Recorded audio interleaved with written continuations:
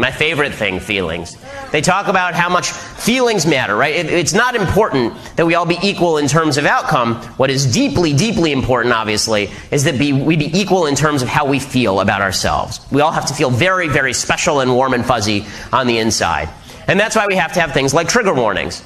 Right? Anytime there's something that might offend you, something that might confront you with an idea different than your own, you have to be given a trigger warning, because who knows, you could go crazy. It could be too much for you. You know, the two security guys I work with, both of them served in Iraq and Afghanistan, and somehow they don't need trigger warnings, right? They didn't get trigger warnings when they were in Iraq or Afghanistan. And they're perfectly functional human beings, and they're American heroes because they don't need trigger warnings when people are actually shooting at them. Hey, you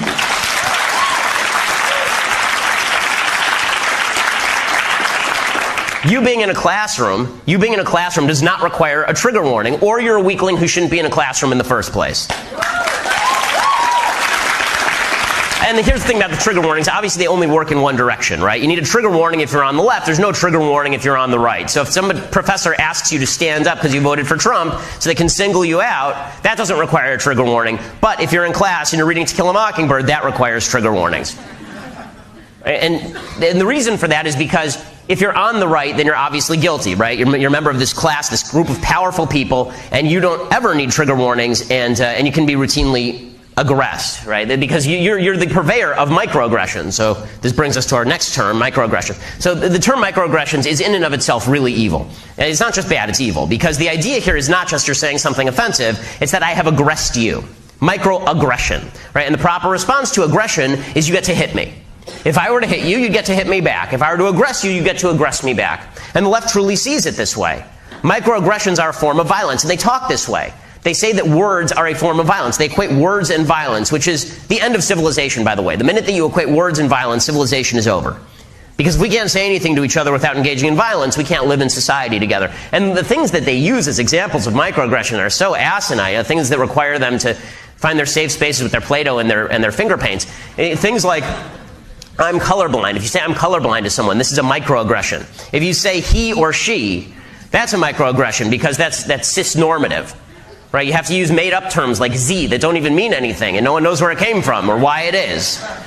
Right? If you say, where are you from? This is legitimately, they call this a microaggression. If you say, where are you from?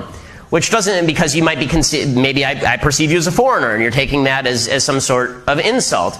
I mean, every time I've asked somebody where they're from, it's typically because I assume they weren't born right here where we're talking. But for the left, that's a microaggression.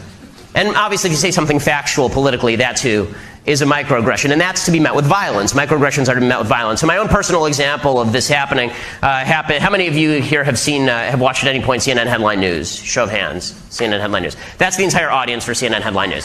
So I was asked to, about a year and a half ago now, probably 18 months ago, Caitlyn Jenner was the hot topic of the day, and CNN Headline News asked me to come in and talk about the Caitlyn Jenner thing because ESPN was giving Caitlyn Jenner the Hero of the Year award.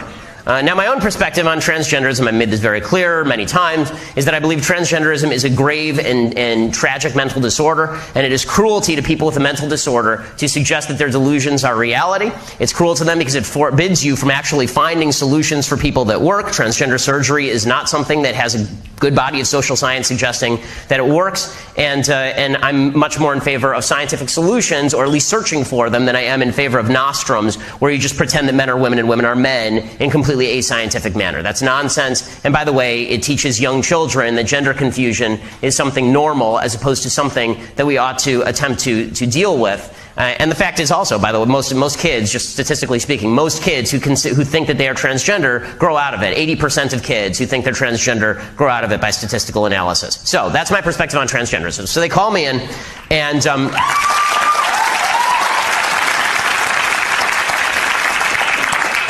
so they call me in, and they honestly, I think what they did is they just looked in the white pages for conservative, and I'm the only one in a 30-mile radius of CNN in LA.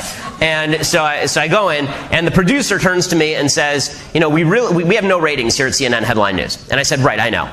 And producer says, we really want you to just speak your mind, say what you think. And I said, we came to the right place. And they said, I used to produce for Jerry Springer. And it was at this point I should have had second thoughts, but I did not. So they bring me into the set, and it's Dr. Drew's show. And so on the panel is Dr. Drew and Psycho Mike and this blonde gal, I don't remember her name, and then next to me there are 3 people also. So it's me against 6 lefties, which makes it almost fair for them. So we're...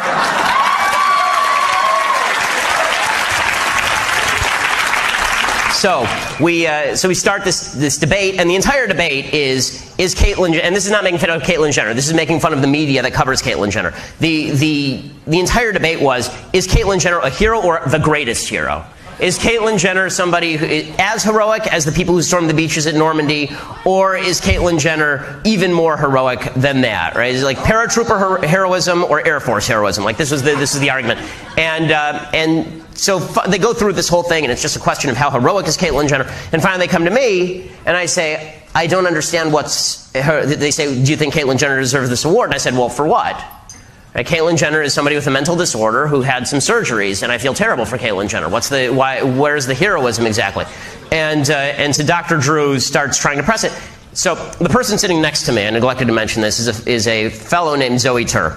And Zoe is a transgender woman. So Zoe used to be Bob Tur, was the helicopter pilot actually during the O.J. Simpson chase. That's how Bob Tur made his name, and now he's Zoe Tur. So Zoe's sitting next to me and getting very uptight with me saying these things about genetics and science. And so Zoe turns to me and says, you don't know anything about genetics, little boy. So I know enough about genetics to know that every cell in Caitlyn Jenner's body has a Y chromosome in it, with the exception, ironically, of some of Caitlyn Jenner's sperm cells. And Zoe just keeps saying, yeah, you don't know anything about genetics, little boy. And so finally I turned to Zoe and I said, well, what are your genetics, sir? And it was the...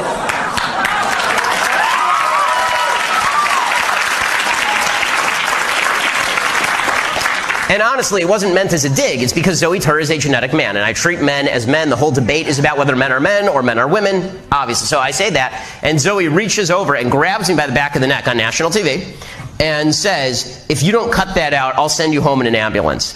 This is on live national TV. And honest to God, my first thought was that doesn't even make any sense. You don't go home in an ambulance.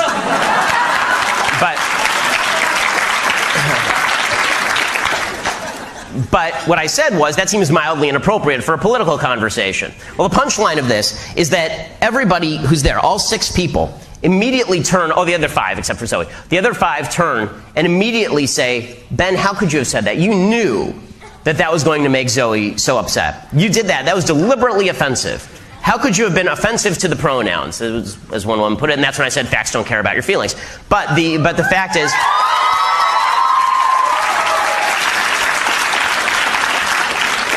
But the idea was I deserved to be met with actual physical aggression on live national TV for saying sir to a genetic man.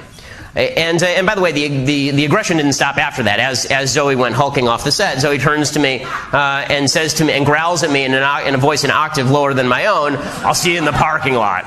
And security had to escort me out to my car. Bizarre evening.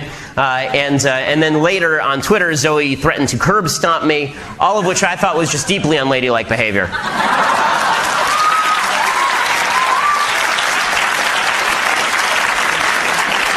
But again, the idea is that microaggressions are something that have to be met with aggression, and that's why they say it on campus, because the idea is if you say something you don't even know is offensive, but is taken as offensive, people get to hurt you.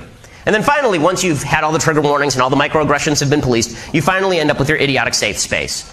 Right? The safe space where no one gets to talk, your own little bubble of happiness, which doesn't exist in the real world. Because you're going to graduate college, all these idiots are going to graduate college and infect our workplaces, and they're going to go there and expect that no one is ever going to say anything with which they disagree.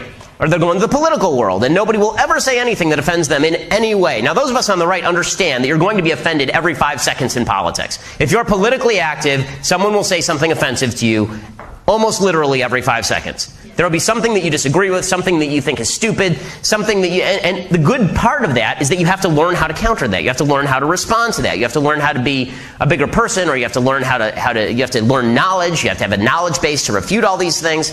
But if you're in a safe space, then it's sort of like the kids who were very wealthy during the 1930s, during the polio epidemic. It actually makes you more susceptible to polio, because if you never actually deal with germs, and then all of a sudden you hit all the germs at once, you get polio. And that's what it is for all these kids. These kids go to college campuses, they live in their safe spaces, and then when they leave, they are not equipped in any way to deal with actual real conversation. And so their solution is a bigger government that can still continue to promote this kind of fake society that doesn't really exist. And this is making a generation of leftists who are just nuts.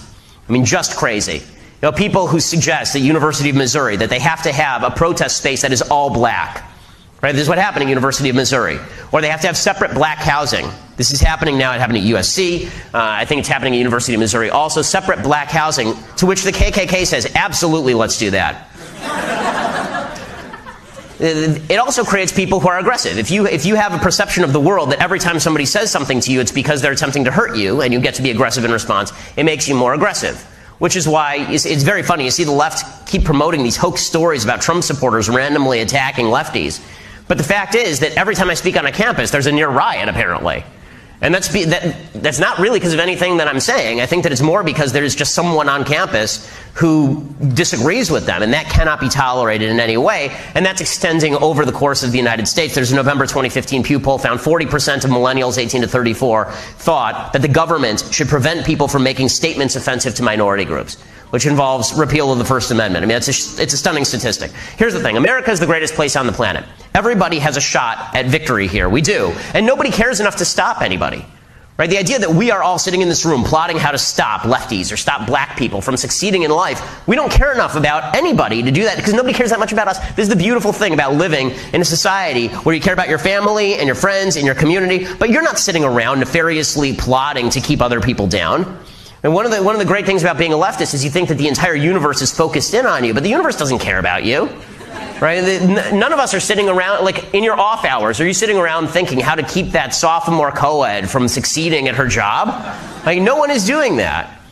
But if you can create this system in your mind where everyone's preventing you, then you get to blame the rest of society. So people need to buck up a little bit, and it's incumbent on us to speak the truth about this, and that's sometimes going to be offensive. Sometimes it means that your feelings are not justified. When I say facts don't care about your feelings, I'm not trying to be callous, although frankly I don't care that much. But what I'm really saying is that when you value feelings over facts, you actually end up hurting more people. When you value feelings over facts, you end up destroying the system. And when you value feelings over behavior, you end up justifying some really bad behavior. So it's incumbent on all of us to go out there and preach decency and be decent. Now, when I say preach decency and be decent, I don't mean in response to people who are indecent. Indecency does not call for a decent response. Indecency should be met by punching back twice as hard. But it is our responsibility to go out there and preach decent behavior and be better people, preach better ideas. If we do that, we will succeed. And I know that's what all of you are involved in doing here at Turning Point. One of the things I love about speaking at Turning Point is usually when I come down to Palm Beach to speak at an event, the average age is somewhere between 70